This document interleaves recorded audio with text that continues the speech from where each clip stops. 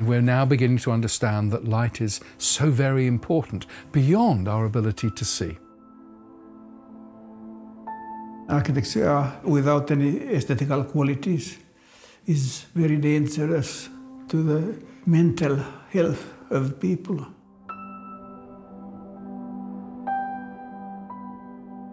The revolutionary attempts of modern architecture to permeate buildings with natural light and fresh air aim to convey the healthful benefits of nature to as many rooms as possible.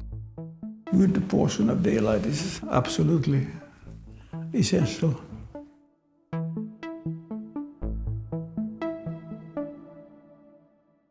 Welcome to the Daylight Award, celebrating cross-disciplinarity and people working with daylight and researching in the effects of daylight.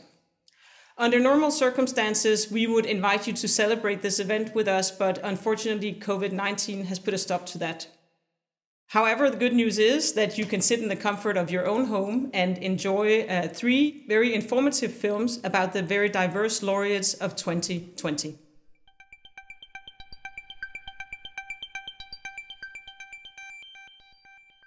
The 3 foundations were all founded by VILLUM Kann Rasmussen, but they are not identical. Their statues cover very different areas. This is reflected in the 3 laureates of 2020. An architect, a neuroscientist and a photographer, each focused and committed in their own field, but sharing the goal, demonstrating to us the power of daylight and its applications to humans. All 3 selected by an international jury, a jury consisting only of people who have had a professional interest in how daylight affects humans and nature.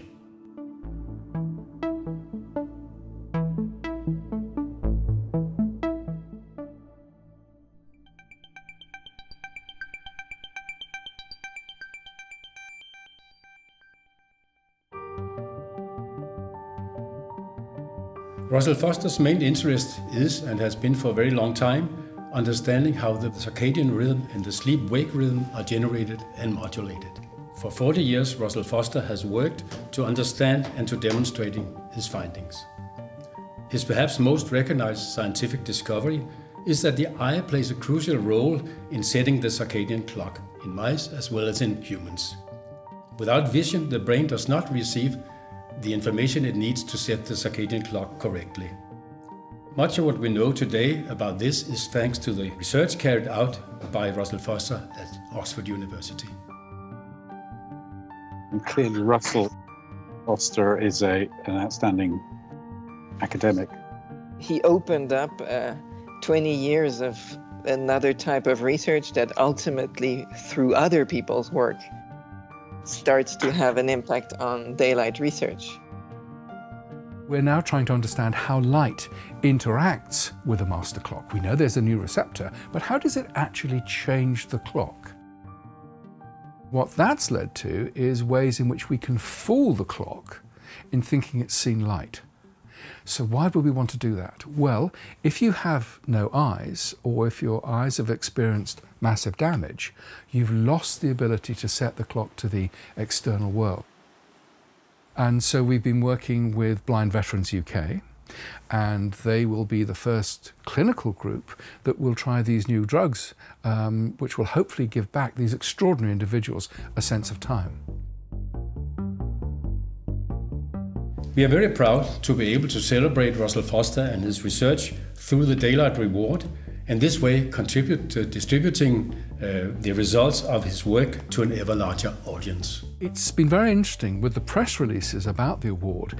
They've gone around the world, and in my department, the Nuffel Department of Clinical Neurosciences, it's sort of flagged up the whole relationship between neuroscience and architecture in general. So I think that there's a lot of opportunities for architects and people like myself to work closely together. And I think that's going to increasingly be the case as we go through this decade.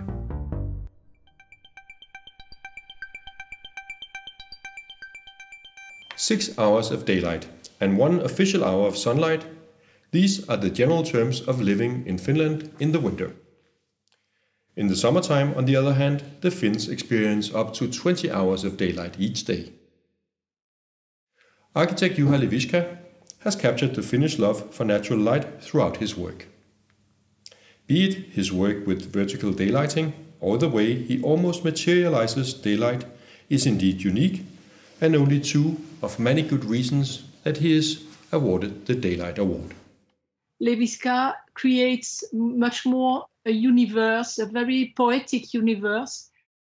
It's quite extraordinary. This just the fineness of the elements and the layering of the elements. You're sort of drawn into it or pulled into it because of the scale. And it sort of embraces you as a building. Many people think that it is something very special to design a church.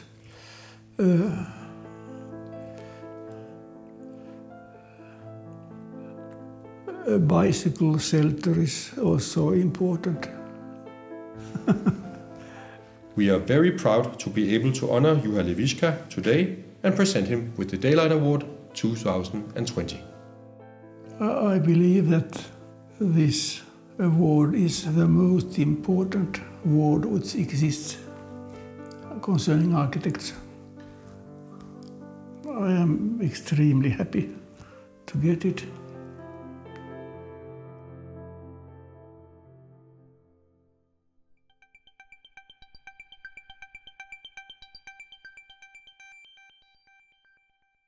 Some people work all their lives to uncover one topic.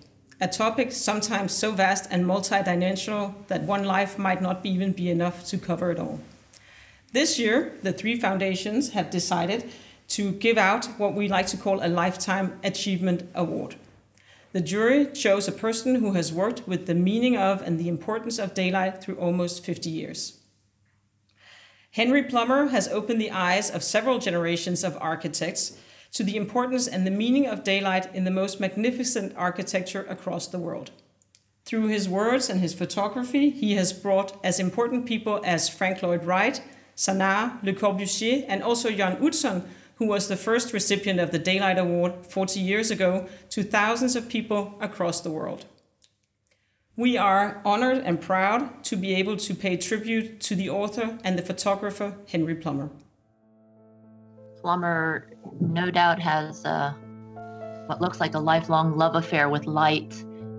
Through his photography, he has recorded buildings and daylight phenomena, which most of the academic world would not know without Henry's brilliant photography.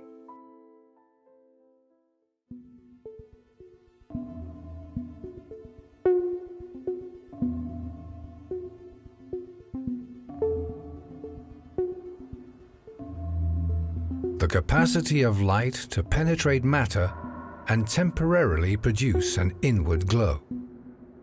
An intensity of being a timeless source of human wonder. At such moments, light exerts a mesmerizing, even miraculous power to transform otherwise mute objects and dull materials and make them shine with an elevated beauty and sense of being more fully alive. Throughout history, we find examples of buildings being rendered luminous by the manipulation of materials to increase their sensitivity to light.